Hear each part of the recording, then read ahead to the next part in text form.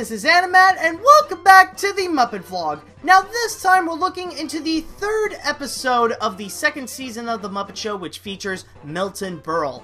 Now, of course, nowadays, Milton Berle is not really a familiar name, some sort, but back in the 50s and the 60s, he was one of the biggest stars out there. In fact, he had the name Mr. Television for a reason. If you were a kid or if you were a person that was raised or you lived during the 50s and the 60s, then chances are you have seen a show that features Milton Berle.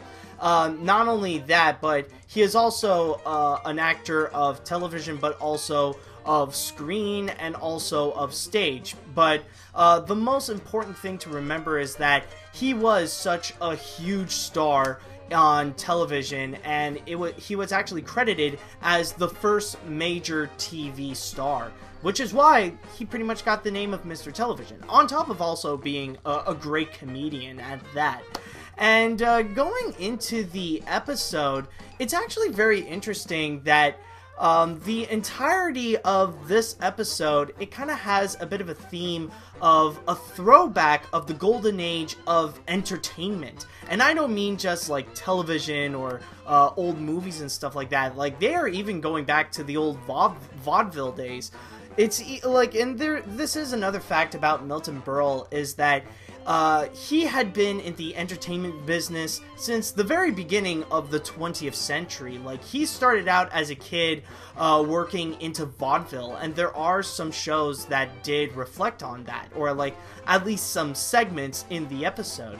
What is interesting though is that throughout the entire episode, the whole story is that Fozzie Bear was actually scared of meeting Milton Berle, considering that he is his idol, and doesn't really know what to do, like if he comes in front of him and stuff like that, and pretty much he's just scared because he looks up to him so much, and considering that Fozzie, he feels nothing compared to Milton Berle. It's like, oh my god, you are so amazing, that kind of level. And it is interesting how you know, you see Fozzie Bear reacting to one of his idols. I don't think this is the first time that Fozzie has done that, when there is a person that he really looks up to, and like he kind of like shies away and tries to get out of the whole situation. But it is very interesting, and like it does reflect a little bit on what would you do if you would go and meet your idols, and like if you had this opportunity to actually go and meet someone that for many years that you've looked up to. What would you do? Would you act like Fozzie, or would you go up front? And it's actually pretty interesting to look into that. But it does lead to some classical and some pretty nice comedic results that came out of it. It was a lot of fun to see how Fozzie would react, and how, like, all the different ways Fozzie tried to hide himself from meeting Milton Berle.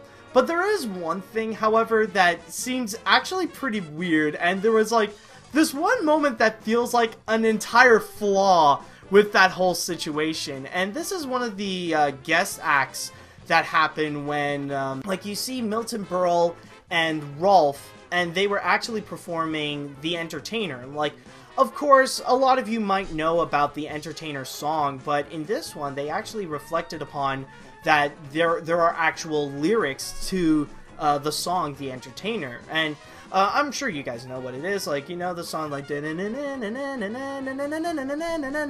it actually had some lyrics, and there is actually a very slow tempo and a very soothing tempo, because it also feels like a bit of a look back, where you see Milton Berle reflecting upon the days when he was a kid and he performed in vaudeville, and you can definitely see that heartwarming moment where Milton Berle reflects upon the good old days of not just vaudeville, but also just of entertainment in general, before the movies, before the television, before the internet, before all that stuff, when your one source of entertainment is through vaudeville, and you have to go and check out people entertaining you through stage and song, dance, and, you know, crack up jokes.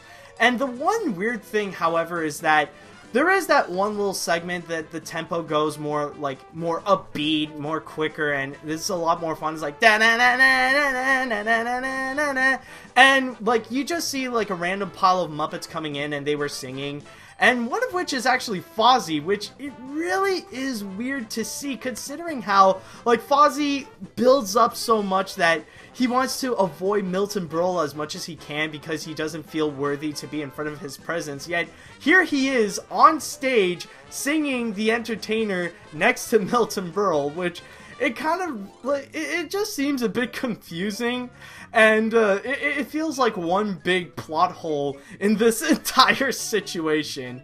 Very coincidentally though, speaking of the Entertainer bit, there is another weird aspect that came through it, is that this is the first time that we see a reprise of a song that was performed in the Muppet Show, and I don't mean from a previous episode, from the same thing. Right after Milton Berle would sing The Entertainer, Miss Piggy would come in and do the same thing, where she would sing The Entertainer with Rolf. And there is a slight difference, however. Like, we see Milton Berle is more soothing, it's more heartwarming. We see it more as a bit of a throwback to classic entertainment, but Miss Piggy is more, alright, how could I put this? Well, it does have a bit more of a different upbeat tone, but how could I, like, it's hard to explain. Like, well, honestly, it's hard to explain without making it sound really weird, but the best way that I could say it is just that Miss Piggy was shaking what she has. That's all I could say without making it too weird talking about Miss Piggy. But, yeah, like, that's all I'll go into it, but it is still pretty interesting how there is actually, like, an encore, per se, of the same song. And, speaking of Miss Piggy, however, there is actually something very interesting to mention about this specific episode of The Muppet Show, is that this is the first time that we actually see pigs in space. This is the first time where we see Link Hogthrob, Dr. Strangepork, and Miss Piggy all together in the Swine Trek, just doing, like, their little shenanigans. And you can definitely tell that this is the first episode of Pigs in Space, where it's not really as you remember. There isn't really the theme song. Like, it's pretty much like how the first season of The Muppet Show is in general, where you could tell that they're just building up, that the performers are not too familiar with their characters, and that, like, everything is just, like, pretty much the basics of what we know of Pigs in Space. That's all it pretty much is. This is just a build-up to what we'll eventually know about Pigs in Space. Other segments that were included, like, it actually starts off with a very Muppet-like performance, a very Muppet-like sketch, where all the Muppet monsters would sing Ugly, and the song basically explains about, well, how can I put this, the beauty of being ugly. Even the song actually starts out by saying, I'm ugly as sin, but beautiful's out, ugly's in, you know? It's that kind of song, but it also includes a lot of Muppet shenanigans that you would expect from the show. So it definitely does have a good start. And speaking of Milton Berle, he was actually really great, and like the Entertainer segment, he was very well prominent throughout the entire episode. They used him to his full potential here, and it definitely is great. Especially how they started out with, well, when it comes to Milton Berle, he actually appears on stage, and he was about to do a comedic bit. He was about to do a comedy routine, but then he would get heckled by Statler and Waldorf, and then it becomes this entire bit of Milton Berle versus Statler and Waldorf. Now, I can understand if there are some people who would say that this is just your typical Fozzie Bear routine, where it's Fozzie Bear versus Statler and Waldorf.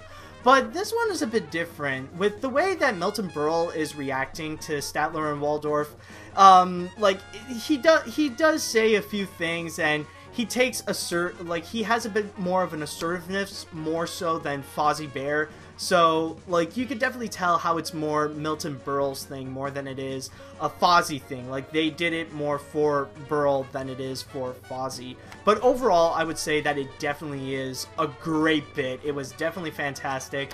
And a lot of great gags just came out of that sketch. It was definitely fantastic. And even in the finale, it was actually pretty good, where Fozzie, like, okay, a bit of a spoiler alert, Fozzie does end up talking with Milton Berle, because apparently Milton really wants to do a song and dance number with Fozzie Bear, and they couldn't have picked a better song. They sang Top Banana, which is actually a lot of fun. It's about being a comedian during the vaudeville and burlesque age, and you know, like, you couldn't think of a better segment, like, you couldn't think of a better song to do with, like, if you want to do a song with Fozzie Bear. It's definitely great with Fozzie. It's a lot of fun. It's classic comedy. That's the best way to describe that whole bit with Top Banana. It's just classic comedy in general.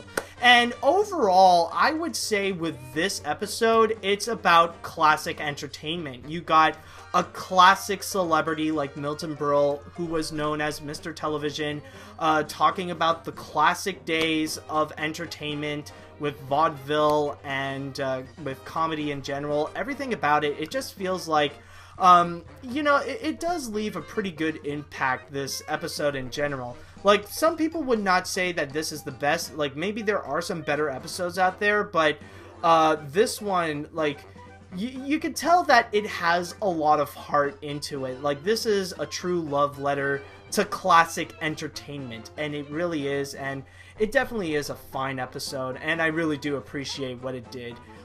Very, very nice episode. But anyways, that is pretty much it for this one, and we'll see if there will be more comedy or maybe as much heart in the next episode of The Muppet Show, so we'll stay tuned for that. But until next time, see you later, dudes!